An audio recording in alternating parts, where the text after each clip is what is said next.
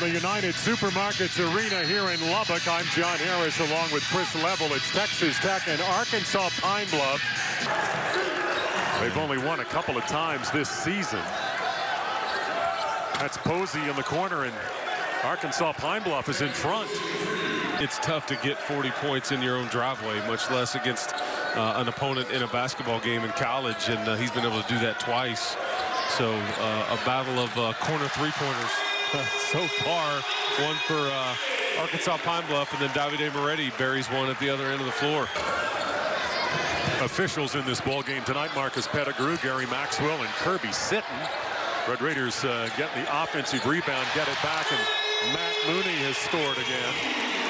Red Raiders have a unique way of playing defense when a player like McKnight gets his hands on the ball. Yeah, and you'll see, well, there's a cut through Not right much there. Defense there. Shooting Guard of the Year award watch list. So I don't think you get there if you don't have something special in your game. And Martavius McKnight is off to a great start. I think it's what certainly has vaulted the Red Raiders up in the national rankings. Yeah, there's no question about that. And I think that you see the dunk right there by Norris Odiase underneath. Going to try and defend him a little bit better now. Long-range jumper from Charles Jackson, who finally finds the rim here in Lubbock.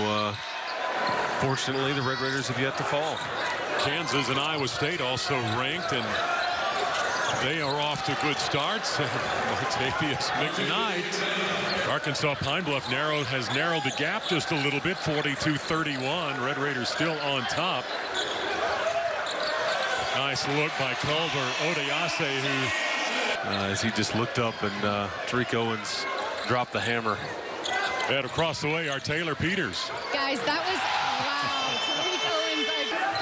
If I'm George Ivory, I think I would want to say the ball goes through his hands on every trip down.